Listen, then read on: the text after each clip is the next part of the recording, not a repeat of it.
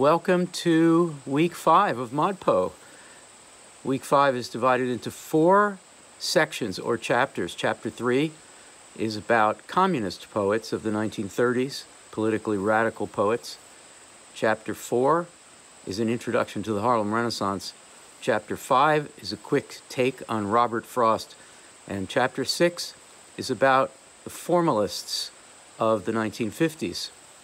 Immediately following this video introduction in the ModPo syllabus, you'll find a 25-minute audio introduction, and there are headnotes for each of the 4 sections or chapters.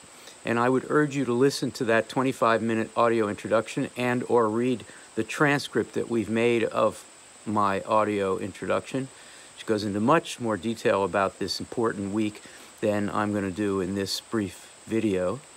And again, those headnotes for each of the sections will really, I think, be a help to you in organizing the materials for this week. Week 5 presents 4 ways in which poets responded to the high modernism of the teens and 20s, the 19-teens and 1920s. When I say respond, some of the poets that you'll meet this week respond critically, negatively, doubtfully.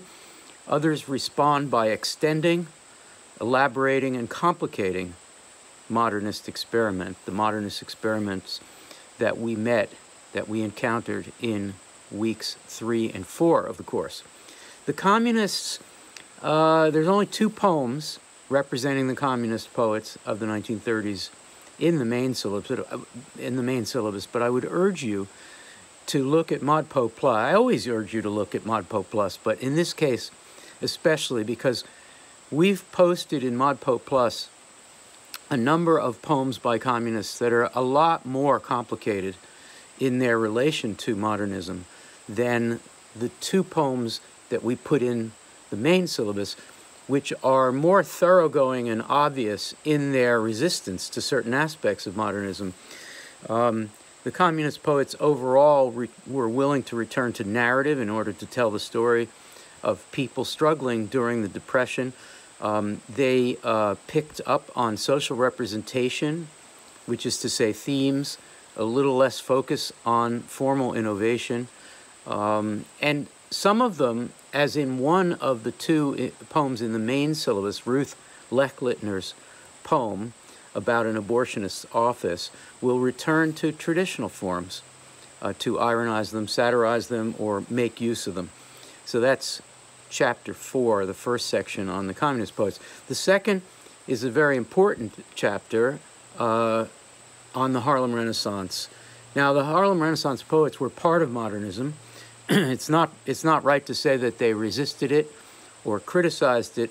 Ultimately, the Harlem Renaissance poets shared in the excitement of formal innovation, but some were comfortable returning to traditional forms in order to radicalize content, to present themes of racial injustice, and to explore anti-blackness.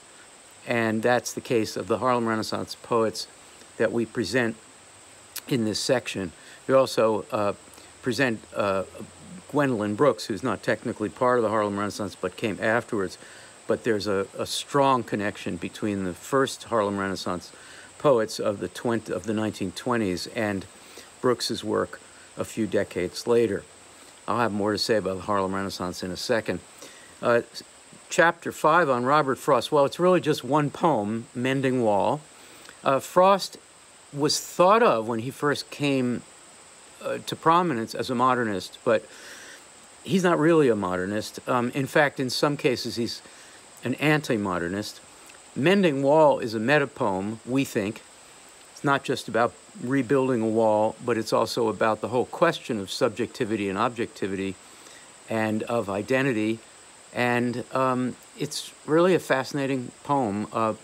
But the one poem by Frost kind of can stand in for what might be called modernist anti-modernism. And finally, in a very quick chapter 6, we explore in 2 poems the formalists or neo-formalists of the 1950s. This was a period of retrenchment and even of anti-modernism. So, Chapter 3 on communists, Chapter 4 an introduction to the Harlem Renaissance, Chapter 5 a quick take on Frost, Chapter 6 on formalists of the 50s. Of these four, the Harlem Renaissance, Chapter 4, is by far the most important, at least to the way that ModPo proceeds.